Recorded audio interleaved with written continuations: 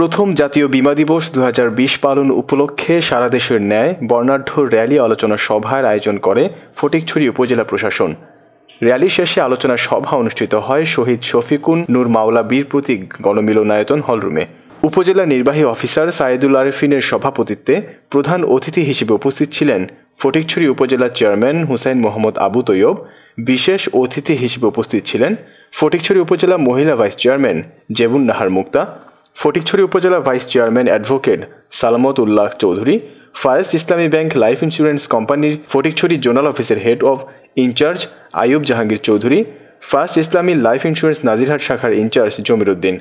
প্রথমবারের মতো বীমা দিবস উদযাপন উপলক্ষে ফার্স্ট ইসলামী লাইফ ইন্স্যুরেন্স কোম্পানি সহ প্রায় সবকটি কোম্পানি অংশ নেন।